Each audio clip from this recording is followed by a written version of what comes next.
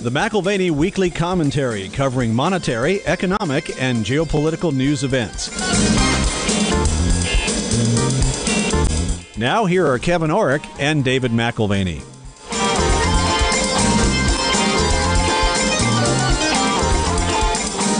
Welcome to the McIlvaney Weekly Commentary. I'm Kevin Orrick along with David McIlvaney. David, today, the topic, expectations. We were talking to a friend of yours the other day about the book Great Expectations and some of the insights that Dickens had in that book. But as we talked last night, we were starting to look at expectations in the marketplace. We were looking at expectations of things as random as farm-fed fish instead of, salmon swimming upstream.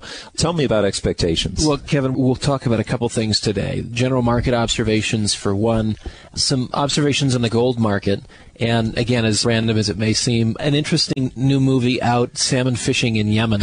We would argue that there is sort of a Dickensian twist in it, so we'll tie that together as we go on. So are you headed to the desert to go fishing anytime soon? Or Not anytime soon, but it was an interesting story. With the market, Kevin, we have global markets seeking an impetus to move higher, and that frankly not finding one. Right. Here in the U.S., we've got the first quarter earnings from a variety of U.S. companies, and although they're beating expectations, they are falling short of being inspiring. Well, see, and that's the word that we're bringing into this program today, expectations, all right?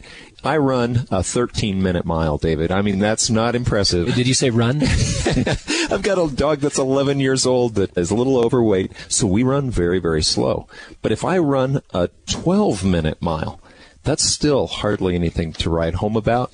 But it's beating expectations. I mean, it's better than a 13. So these expectations that are being put out for these companies, David, are actually relatively low, and they're not signaling recovery. But if you can beat it by a penny or two, by golly, it makes for good TV. Well, and actually, speaking of TV, this last week on CNBC, one of the questions was relating to Freeport-McMoRan, and we discussed it in depth with Brian and Kelly, and the issue was, they beat expectations by 11 cents. They were supposed to earn 85 cents. They earned 96 cents. Wasn't this great news? And the problem was really, if you looked at last year's performance versus this year's performance, they earned $764 million this year, which is great. But last year they earned $1.5 billion. Now, this is 3 years of a declining trend, and although the Grasberg mine was closed for 3 weeks, you have to look at it in a larger context and say, wait a minute, 3 years, yes, that maybe a trend does make, as opposed to 3 weeks or 3 months or what have you. And so, yes, the number beat expectations by 11 cents, but they have some significant issues. Dave, I saw the interview. Okay, and it's like popping their bubble. There's a difference between you and I getting to talk about what we think is the reality of the market without feeling like we have to keep people upbeat and the heartbeat high and all the excitement of financial TV. But when you fly out to New York, they have certain expectations as well. And the expectation is that you're going to say, hey, they beat expectations by a couple of pennies. That's good news. And it wasn't. And I saw their faces. They were trying to turn it around from that point forward. No, in fact, I don't know if I should even say this, but I did get a series of emails saying that I was not allowed to talk about the initial jobless claims. And then it was followed up with another email of, do not discuss initial jobless claims. Don't discourage the audience. You shall not. It was almost like a royal, thus spaketh the media. It was interesting. No, it was a good interview, but the issue, Kevin, you've got jitters in Europe that are not surprising. Yes, they're back, but what is surprising is that we thought it would be perhaps a little bit further out on the time horizon, that the long-term refinance operation, which we've talked about, started in December and then a second follow-up in February. That was designed to relieve credit stress at least until the fall of 2012 at the earliest, and 2015 for a good number of loans, so even buying even more time. Well, and all of the Federal Reserve here in America, the ECB is already suggesting alternatives to monetize rather than refinance. Well, right. The LTRO is not sufficient. They're finding that they actually have to monetize. So the ECB is back to that gambit, and the Fed is as well. 2 weeks ago, more than $10 billion. Last week, more than $23 billion in treasuries that were monetized. And again, Kevin, we're seeing some root rot in the credit markets, and it's just faster than we would have assumed, given the amounts of money that have been made available to the credit markets to sort of stem the tide of concern. Well, and actually looking further down the horizon is the IMF. I mean, they're already raising funds for the next crisis. Well, right, Kevin, but even though this looks like sort of the battle royale and the remake, overseas in the European credit markets, we will have our own version of that here in the next 12 to 24 months in the U.S. The U.S. is having to defend the Treasury market and having to suppress interest rates to gain an advantage in the credit market. You can't carry $15 trillion in debt. Now the estimates are by Labor Day to have over $16.6 trillion in debt. You can't carry that kind of debt load without being concerned about the interest component, and you've got to keep it low in order to keep it affordable. So there's a lot at stake, and over the next 12 to 24 months, we're going to get to see just how willing and what tools they're willing to use to defend this position. Well, and, you know, the IMF is actually recognizing this at this point. I mean, they're starting to raise funds for a crisis that they say may be coming down the road. The next global credit crisis, which they assume is sooner rather than later. Right. And, yeah, this is likely because they recognize the European bank capitalization requirements are in the process of having to be met. There's the need to get capitalization ratios to higher levels. In other words, there's a need to have more liquid capital available at each bank. And what that really entails, Kevin, is that they have to sell off assets. This is remarkable. If you remember, these are very, very highly leveraged balance sheets, these individual financial institutions. And they own a bunch of stuff, but have borrowed money to buy it. You generally think of what you have in your own personal portfolio, and you think, well, I own it.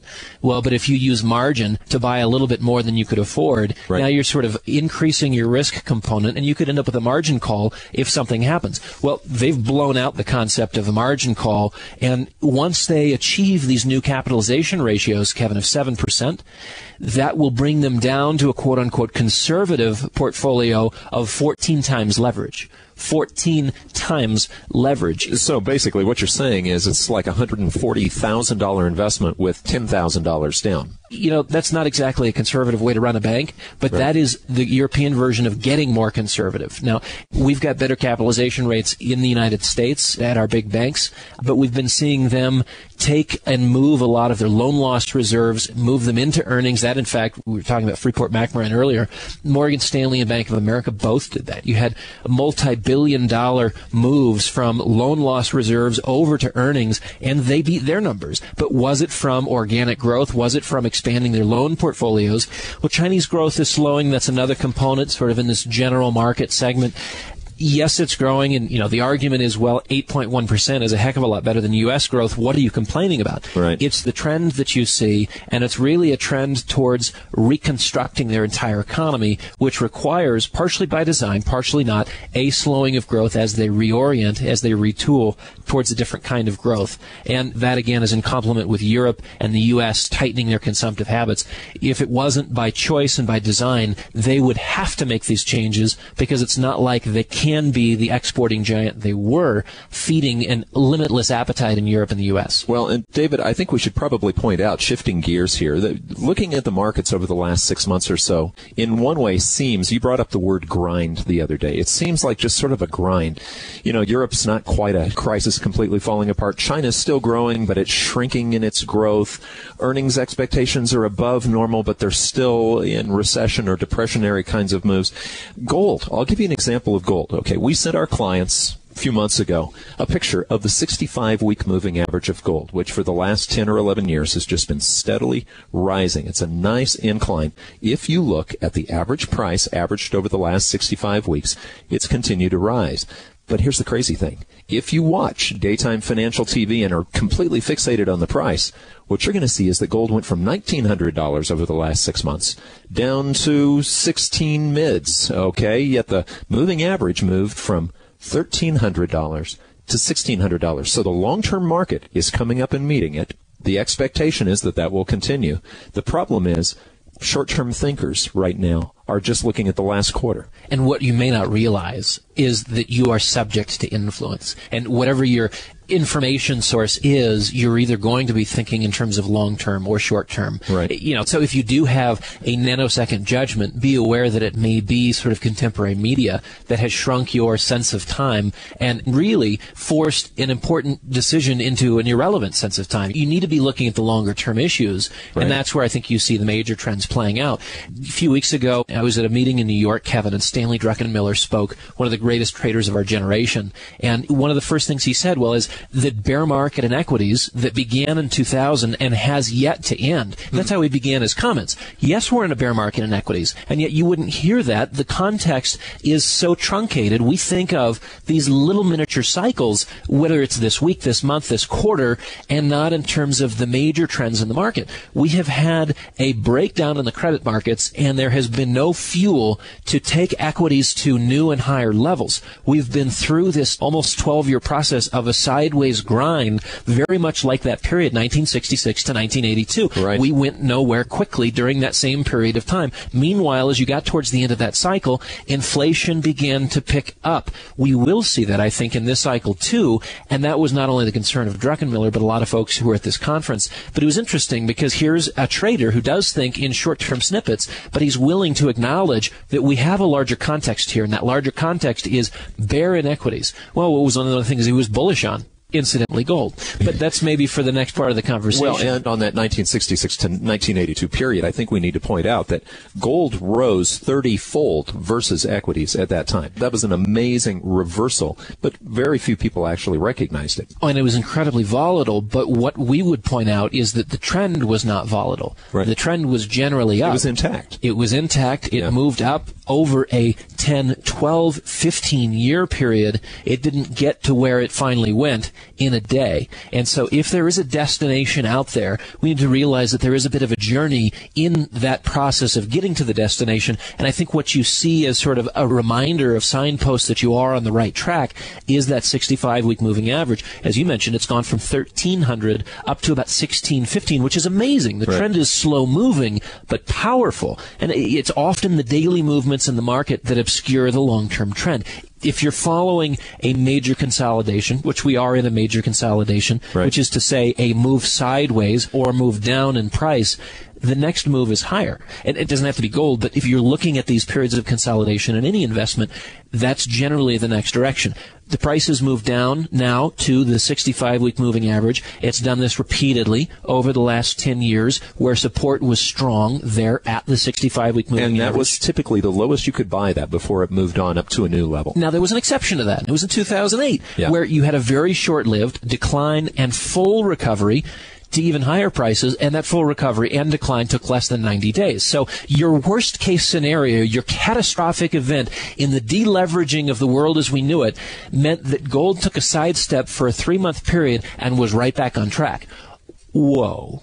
Talk about whoa. All right, David, in the 1990s, there was another trend that was amazing to watch. The large central banks over in Europe just continued to sell gold. We used to have a joke. In fact, one of the guys actually on our old monitor that told us the gold price had a button that he had created that said press, once gold hits $290 or what have you. And so just as soon as gold got close to $300, we'd press the button and it dropped down to $270. And it just did this for years. And a lot of that was central bank selling into the market. And Brown was renowned for that with the Bank of England. Not the only Gordon that comes from England. Well, but there's a trend change in that too. I think we have to look at the trend change in the fact that central banks are not net sellers right now. They are net buyers of gold, are they not? Well, they are estimated to grow to 800 to 1,000 tons by 2013, up from basically zero in 2007. And you were talking about a previous era where they were actually liquidators into the market. And Kevin, this is largely new currency reserves, which have amassed over the last 20 to 40 years by developing countries. And it's in sync with sort of this theme of the rise of the rest. As the G3 has become less relevant and you've expanded the audience to the G7, and the G7 has then become less relevant, and the G20 has become more relevant. You're seeing sort of democratization within the world where everybody wants a larger voice and is not willing to just follow the lead of what once was two great powers and is now one great power, the United States. Everyone feels that they should be represented and represented well, and they'll do that best representing themselves. Yeah, David, it's amazing to see some of these countries we didn't even think about 10 years ago exerting influence, but even beyond influence, they want actual say in worldwide monetary affairs. Even even see evidence for that in the last round of fundraising at the IMF. They raised several $100 billion. The U.S. did not contribute, but everyone who did contribute said, okay, now the IMF has a bigger war chest. We've given you the war chest, and we expect to have more of a voice. So there was sort of a gift with strings attached, but I think that's to be expected. Well, David, the central banks had always been strong on buying of dollar reserves. Okay, that was actually sort of written into the contract of the Bretton Woods Agreement, which, by the way, we have slowly broken. But with that being said, do you think that this increase in gold reserves in the central banks is another way of moderating dollar exposure? Well, that's exactly what they're doing. Implicit to this is the challenge to the singular nature of the dollar reserve status. In large part, the purchasing of gold by these central banks is exactly what you described. It's a moderation of existing dollar exposure. You see it with Mexico. You see it with Russia. Just here in the last day, you had announced an additional $1 billion purchase from both Mexico and Russia. You've got Thailand, Korea, Bolivia, Colombia, countries like this that have benefited from trade with the U.S. and Europe, and they want to solidify their capital base. These are the types of countries that are utilizing trade surplus dollars for gold acquisitions, which is very different than the old gold holders. Right. So looking at the gold reserves, I mean, the United States still leads the pack as far as gold reserves. At least that's what they say. Okay, 8,000 tons of gold. You've got people out there who say we don't even have that, but I'm not going to go down that road. What are the countries that play the largest role in gold reserves right now? Well, you have sort of two different worlds, Kevin. You've got the pre-Bretton Woods and the post-Bretton Woods. The pre-Bretton Woods are the old guys that still have the gold. The U.S. with over 8,000 tons, Germany with between 3,000 and 3,500 tons of gold, the IMF at close to 2,900 tons, Italy at about 2,500 tons, France I think is right about the same. And then you've got the new crowd, sort of the post-Bretton Woods era. Those are the folks who've developed these capital bases, these asset reserve bases, as a result of selling stuff. Are you talking about China? Well, China, the Middle East, but Asia specifically, because they're the ones who've been manufacturing and selling into our voracious appetite to consume more and more stuff. China is choosing to acquire ounces in the open market. They're also buying miners instead, and that gives them the ability to build their reserves in terms of gold ounces at actually the cost of production as opposed to the market price. That saves them anywhere from $600 to $800 per ounce. It's a little bit funny to me that you never pay retail seems to be that sort of ironic principle in play from the country that has and continues to supply the retail gluttons all over the world, Walmart being their primary distribution depot. Well, I know that Walmart's sort of a sore subject right now, so we won't bring up Walmart, but as far as investment demand, we were talking central banking demand, and it's actually more than subtle that China produces more gold than anybody in the world now over South Africa. They now import more gold than anybody in the world now. Plus, they're buying mines. And so not only are they buying gold, but they're buying up that which produces it from the ground. So maybe they'll take their 1,100 tons or so and turn that into 2,000, 3,000, 4,000 tons pretty quick. Well, and it is unabated demand in Asia with a slowing trend in the U.S. And for us, this is not really a concern. U.S. physical demand, if you want a relative comparison, is roughly 2.5 times the size of Vietnam. Right. So we don't represent much. No, not when we're outpacing Vietnam. We're outpacing Turkey. We consume about twice the gold that Turkey does. China and India account for 52% of physical gold demand. If you throw in the rest of the Pacific Rim region, you're closer to 60-65%. So the U.S. buys as much in physical metals as, say, the entire Middle East. Frankly, Kevin, given our economy, the size of our economy, which is significantly larger, that still surprises me. Nevertheless, U.S. demand, we think, will pick up over the next 12 to 24 months in sort of a final stage of the bull market in metals, maybe 36 to 48 months, but it will coincide with the reason for global panic into the metals. And it'll be U.S. consumers buying perhaps for the first time for the same reason an even larger audience globally is, a U.S. fiscal crisis coinciding with monetary policy excess. Well, this makes me think we may have been asleep at the wheel, Dave. People who've talked about gold being an inflation hedge and keeping up just with inflation, and when gold goes up, it's mainly because of the printing of money and inflation. Maybe we've been asleep at the wheel. Maybe gold is rising. Once again, you're listening to the McAlvany Weekly Commentary at McAlvany.com, McAlvany.com. Your dad used to talk about the golden rule all the time. The golden rule is he who has the gold makes the rules. the gold is being shifted over to the east. The prices have been rising because of this incredible demand. How much does it really play into the true CPI numbers? Is it really being affected by inflation right now, or is it more the demand? Well, you know that central banks still are controlling the most gold in the U.S. and the West. Right. But there is this gradual shift, and I think we can extrapolate and say that over the next several years, should this continue, the 1,200 tons per year that the Chinese will not only buy on the open market but produce themselves, that over several years they will accumulate more than France, they will have more than Germany, they will be neck and neck with the U.S. in terms of number 2 in terms of total stock of metals. But on the point of inflation, David, our expectation, going back to that theme of the show, expectations, our expectation is that gold keeps up with inflation. Is it inflation that's influencing this 11-year bull market? I think actually gold does a very poor job of keeping up with inflation. It does an excellent job of catching up to inflation. So at some point you do see sort of the rubber band snap, and the gold price does catch up to inflation. It does reflect inflation. So it returns to an equilibrium, but it doesn't necessarily keep up with it all the time. No, that's correct. And there is that misconception that gold has been moving up over the last 10 years in light of U.S. CPI expectations, the Consumer Price Index, and the way we measure inflation here in the United States, and that's why gold is moving higher. So if there's no inflation, then gold should go down. In fact, there's little evidence for this. Overwhelmingly, the price has been driven by an increase in nominal income growth in China and the Indian subcontinent. That has been the primary driver over the last 20 years, and particularly the last 10 years. And that's right, more money flowing to the general populations in countries where gold has been bought for cultural reasons for centuries. Right. They have more money to spend, and what do they like to spend money on? What have they liked to spend money on for decades, if not centuries? And that goes into sort of the social structure of those societies today. What about slowing growth in China? Sure. That could be an issue. Well, that's what I'm wondering. Does it argue for a decline in prices if they're starting to shrink? And now when I say shrink, it's a little bit like saying they're not growing as quickly, because their growth is still outpacing the United States growth by at least 7%. And I would argue that quite to the contrary, slowing growth in China comes part and parcel with the rebalancing of China, as they're attempting to take away from export dependence, the economy based on that, and also move away from government-directed investment schemes.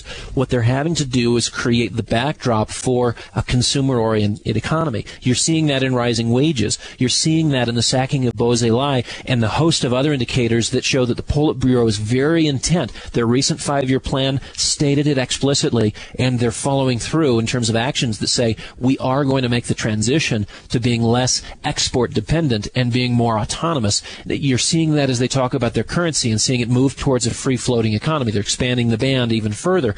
Kevin, this is the point. Households will be positively impacted by this increase in income, right, as the government attempts to wean itself from that old mercantilist model of growth and push towards a consumption model of growth. I'm not saying that that's the ideal model, that everyone should just buy more stuff, but that is a way that they can wean themselves away from being U.S. and European dependents. Well, and Stephen Roach has pointed out in the past when we've interviewed him, there is no social net that will catch the retired. We have Social Security, we have various entitlement programs, and that's a different show altogether, but the Chinese really have nothing there, so they have to save. Yeah, and I would suggest that if you're looking for something that is gold negative in the China story, it's simply this, and it's a very, very future tense issue.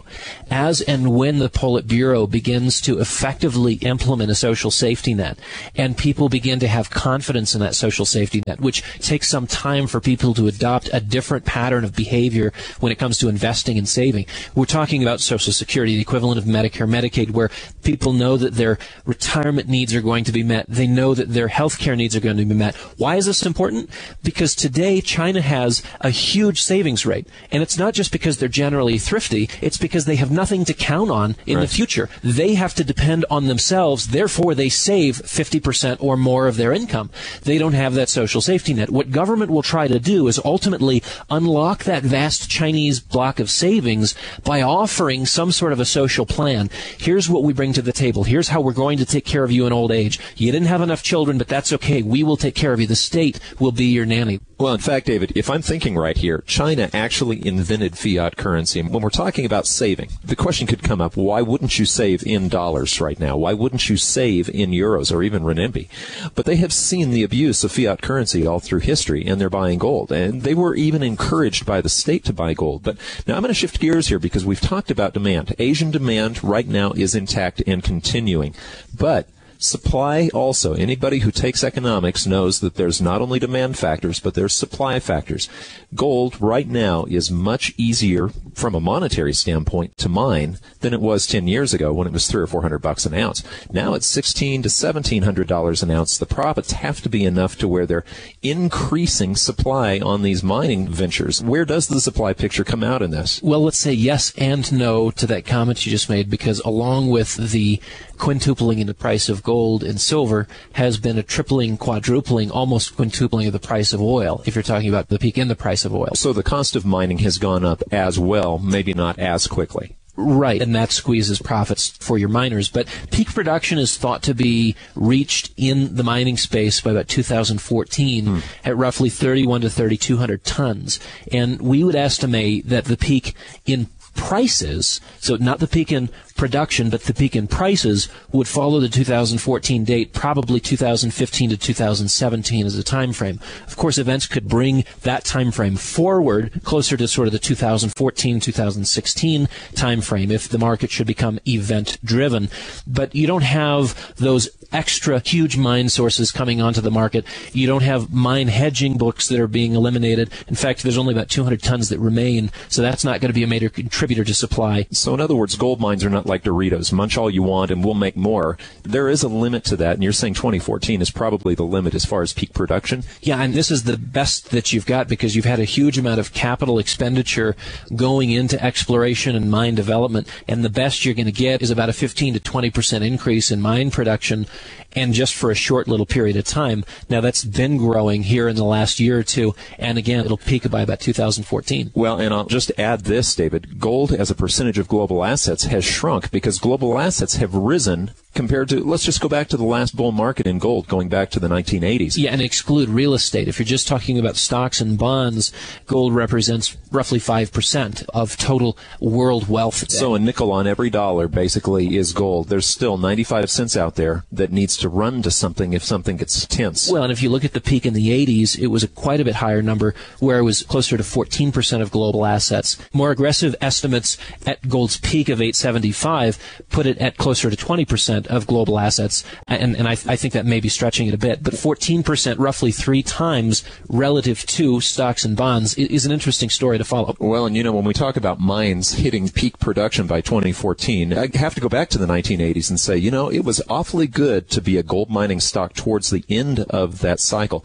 It wasn't necessarily good to be a gold shareholder through most of the 1970s, but as that 1979 to 80 peak came in gold, you certainly did want to own the mines. Now, the mines right now don't seem to be doing very well, at least in the stock market. Well, you've heard of the 80-20 rule, Kevin.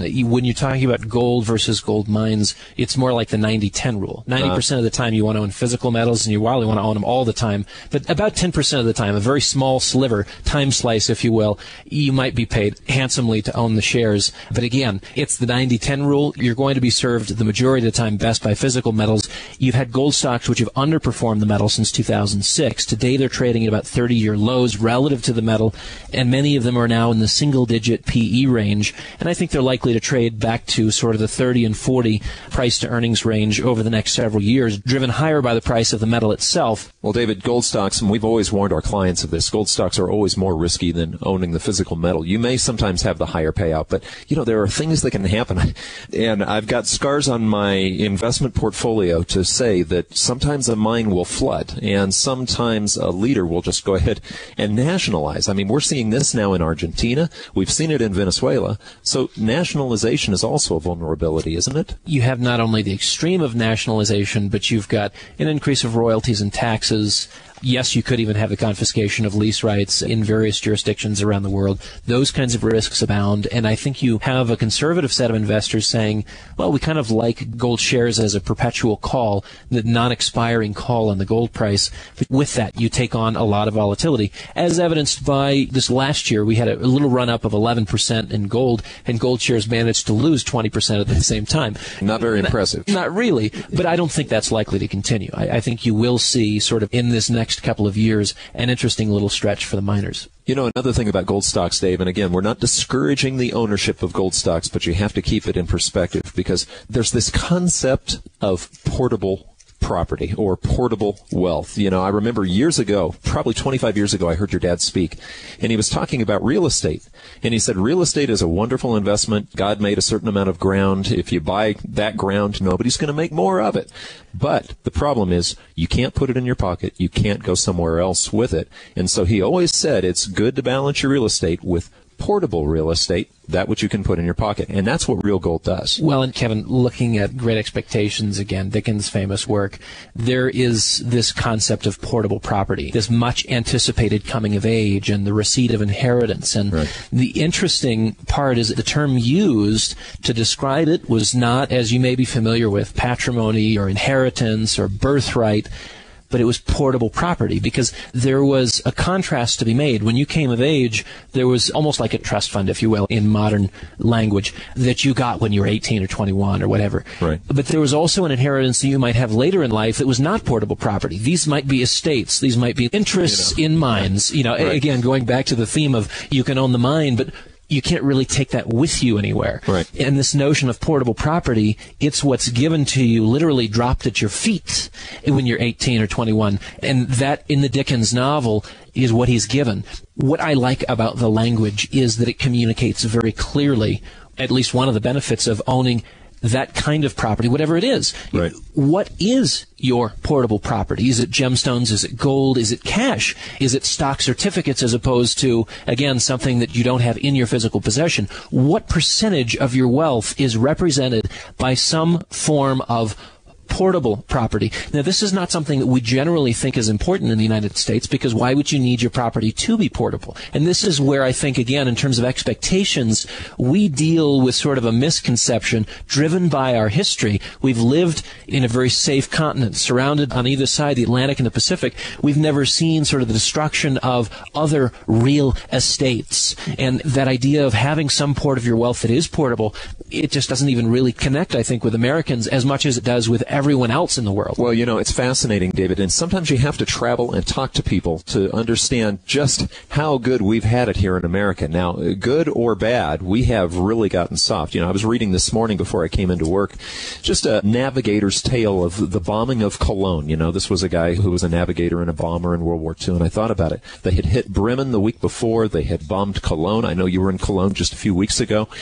These people's towns were completely leveled. Now, the United States has never experienced anything like that, but Europe, this is just a continued operation in Europe. Or how about the Middle East? The same thing. Or how about anyone who's settled here in the United States from Vietnam? Right. What did they leave with? You know, you're talking about gold or some sort of portable property. 1979, when the Russians invaded Afghanistan, you had 747s lined up on runways, and they were loading them with portable property. And I can tell you that was not Humvees and, you know, frivolous things like that. It was gold bars headed for a safe jurisdiction, namely Switzerland, or wherever they were most contented holding their gold bars. But the only thing that they could take with them, leaving their primary asset behind, the gold that was in the ground, specifically black gold, they had to take with them what they could, their portable property. Well, David, as an American, sometimes I realize that I've really lived in an amazingly comfortable environment, a little bit like a farm-fed fish, you know. When you taste a trout or a salmon that's been raised in a lake, it's been fed a certain amount of food,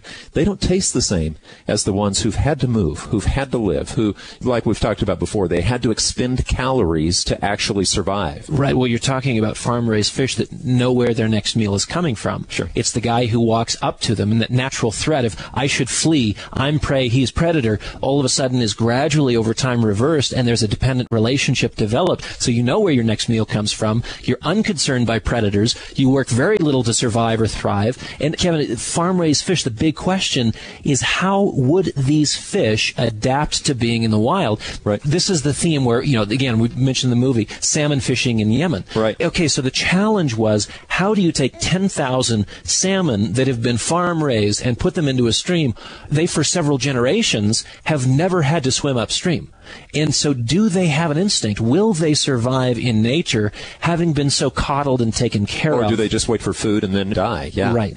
Kevin, this idea of farm-raised fish being able to adapt, it made me wonder watching the movie, if we don't have a generation of investors somewhat like this, will they be able to adapt? We have a generation accustomed to stocks going up, as if the natural current of the market was in one direction only, without the slightest bend in course or rise or fall over the rocks being an opportunity. All they've done is swim in circles and been basically fed. Well, and not to mention interest rates during the last 30 years. I mean, our adult lives have been with a declining interest rate market. Now, how hard is it when you can borrow more money at less and less interest? And on top of that, they're now being pressed even lower by artificial means, which to farm-raised fish may seem normal. And so these are the elements that, like nature, have been removed from a controlled environment. The market is too unruly on its own. The prices are too erratic to move without the external, the sort of superior guidance of the fish farmer. We have the Fed as fish farmer, if you will, making sure that the environment is ripe for us to grow and be healthy. Now, I guess the analogy ends because we don't all end up in cellophane and on ice. But, the question is more about adaptation.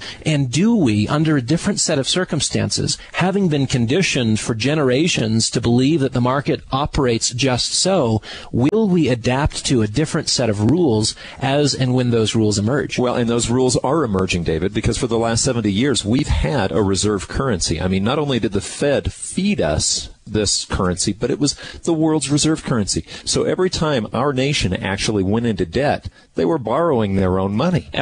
So between easy money and cheaper all the time, a market that allows you to just float about with volatility smoothed by the management of the Fed, you begin to wonder if this generation of fish can survive off the farm. I tend to believe that they can, but there is a question of building strength and coming to a point of stream savviness, if you will, and that's going to take a bit of time. It's also going to take a recalibration, an adjustment to a new and different environment, and actually a lot of stress and strain in the process. Survive we will, thrive I think we can, and the question is, do you have the gumption to transition? Well, and I think people who are listening to the show, David, are probably getting a good start, because people who are continually questioning the norm and saying, all right, what am I missing? Where am I too comfortable? Where do I need to train or change what I'm doing? It's what you've talked about before is rehearsing for something different, and that rehearsal has to be done now, not during the time. Well, again, so it's odd for us in the U.S. to think of portable property, going back to that Dickensian phrase.